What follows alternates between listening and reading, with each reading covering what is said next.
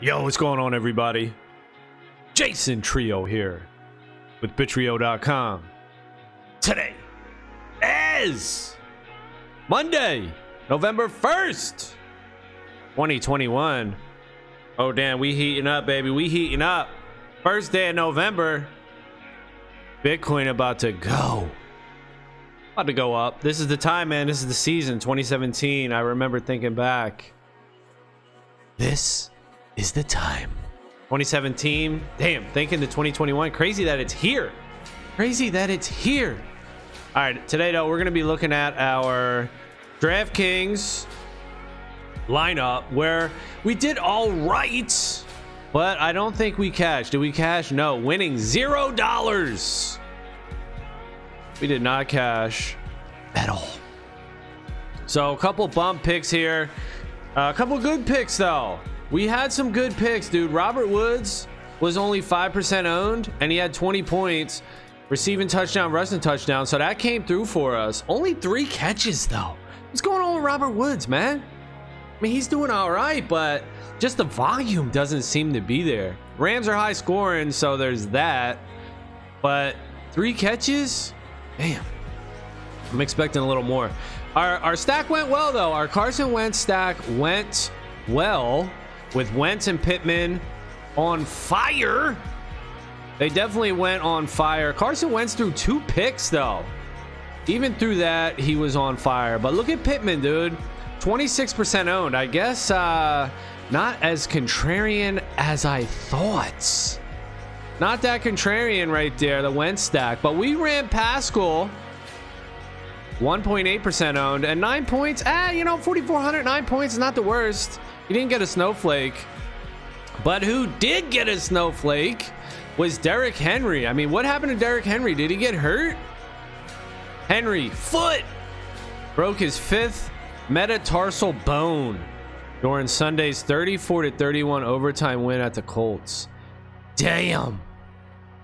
He broke his 5th metatarsal bone. Whatever the hell that is, a bone in the foot. Dude, snapped it. Damn, Henry. I think that's the second time this season where I picked somebody and they got hurt. Oh, shit. So he had a snowflake. That really sucks because 34 points for the Titans. Man, Henry would have been involved in a lot of that. And I faded. I was going to run the receiver, AJ Brown, I think it is. Faded his ass. And it turns out he went off 34 points. Damn. That was the pick. But we went with Derrick Henry.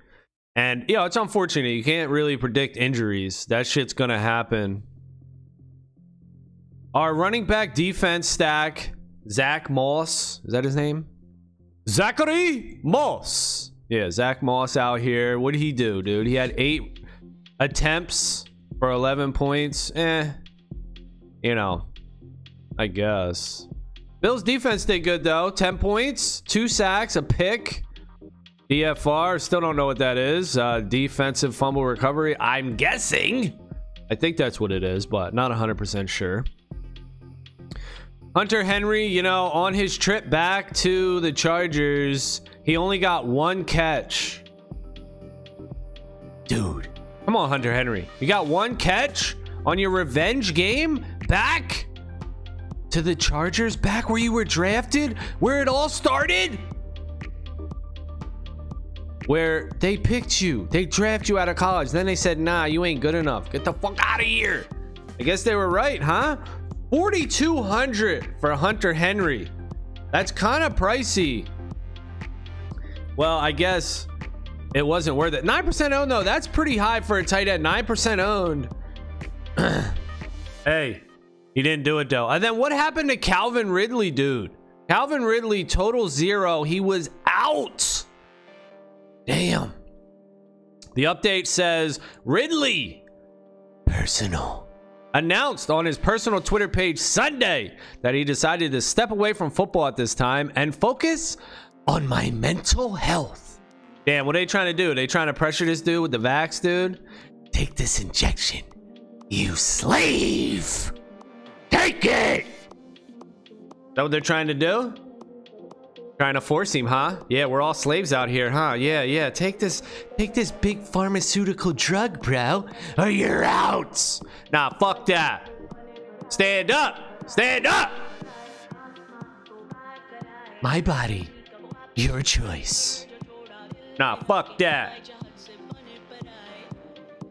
I don't know if that's what it's about, but you see this shit going across the world right now where governments and people in charge are forcing people to take this fucking injection that has no long-term study, no long-term data, but they want everybody to take it, even kids. Isn't that fucked up?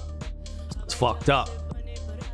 Even one of the dudes on the panel, the FDA panel, they approved that shit and they were like, look, man, we got to roll this shit out to kids. Otherwise, how the fuck we gonna find out how it works? That's the only way. You know, motherfucker actually said some shit like that. You can go and look up the direct quote. A motherfucker actually said, we gotta roll this shit out to find out how it works, man. That's how it goes, dude said. Oh shit. And this is some dude supposed to be protecting the public. Nah, these dudes ain't protecting shit. They're just trying to get rich. It's fucked up.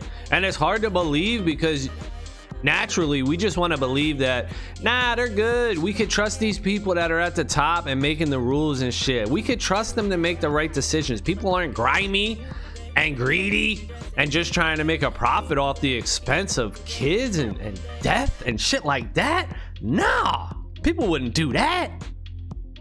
But yeah, bro, they fucking do. Isn't that fucked up? That's crazy. You come to that realization, you're like, holy shit, can't believe that shit. So who knows if that's Ridley's reason. I know the NBA is forcing people to take this shit, and there are people standing up.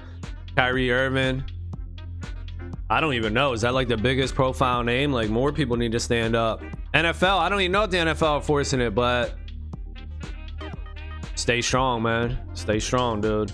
You know, because once the human population gives up the right to their body based on some sort of fear, oh, this pandemic, you know, then it's over. Then they're just gonna be rolling out pandemics every other year. Oh, new pandemic, y'all gotta take this shot. Oh, next shot, you gotta take the 10th booster. You gotta take endless booster shots. You gotta, oh, the next pandemic's here. Oh, this shit's real dangerous, bruh. Don't be selfish. You gotta help humanity. You know, people gonna be using that shit like crazy, dude. It will be non-stop pandemics, endless fucking pandemics, endless medications that you gotta inject, endless things that you gotta put inside your body for the quote-unquote safety of society. You know, it's all a fucking grift. It's all a bunch of bullshit. Fuck that. So if that's the thing for Calvin Ridley, shout out to you, my brother. Shout out to you, bruh. Get the fuck off the plantation. Fuck these people trying to do this shit, man. They all getting rich. That's fucked up, right? It's hard to believe. It really is hard to believe. All right, next up, we got the winner. Let's take a look at the winner then. Who won the Millie Maker? Who actually won it? It was this dude, Perez. They're not vexed. They know what's up. Their brain's working. Perez. And it's kind of cool too, because check Perez out. Perez. See how many lineups they had first. 150 lineups. God damn. Dudes be dropping dough. 3K out here every week, dude. 150 lineups. Well, hey, they went with the Wentz Pittman stack, so it makes me feel slightly good that I picked a stack that won the Millie Maker. Wentz, Pittman. They didn't have the other dude Pascal like I did. I guess that wasn't smart. So the Jets running back though, M. Carter, he went crazy. 6% owned, 32 points. God damn. He had a lot of fucking shit, dude. 1 rushing touchdown, 95 receiving yards, and 9 catches on top of his 77 rushing yards. So dual threat right there coming out of the Jets. And the Jets actually won. Damn. 34-31. Damn, same score as the Titans Colts game, 34-31. This dude Perez also ran E. Mitchell, running back for the 49ers. 22 points. He had 137 rushing yards and a touchdown. I don't know who any of these dudes are. So Cooper Kupp also on fire. Damn, has Cooper Kupp been in the fucking Millie Maker winner more than half of the winning lineups this year? It sure seems like it. He was 9,000. He's just gonna go up. Next week he'll be 9,200. I mean, he's just gonna keep going up, going up, going up. Dude is in like every Millie Maker winning lineup, it seems. And then AJ Brown, is that who that dude is? AJ Brown. AJ Brown. Yeah, we were almost on A Brown, dude. AJ Brown, but we slipped off of him at the last second for Derrick Henry, and we fucked up. Then they ran Pittman and this other dude, who's the tight end? Pat Freiermuth. Dude. He had you know, a decent day, I guess. What was his price? 3,600. You know, that's kind of expensive too. He had 4 receptions on 7 targets, 44 yards, and a touchdown. Probably the saving grace right here was the touchdown. And then our dude ran here. The winner ran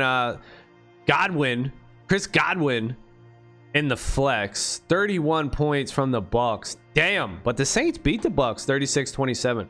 That's a little surprising. I was feeling that. I was feeling a letdown game from Tom Brady. And I don't know if it was a letdown game, but you know what they have, 27 points. They lost though, so maybe a slight letdown. Slightly. Chris Godwin had 8 catches on 12 targets with a touchdown, 140 yards. So great game for Godwin. He ripped. And then the Seahawks D. So Seahawks D did good, 31-7. Damn.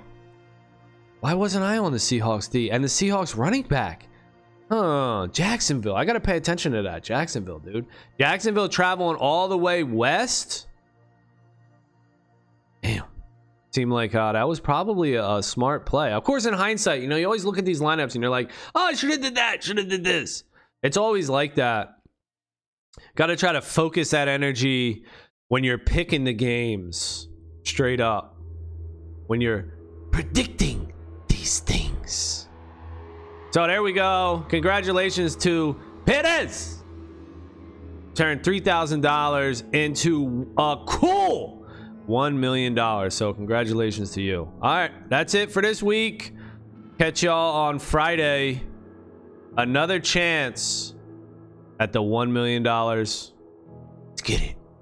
All right, thank y'all for watching. Later.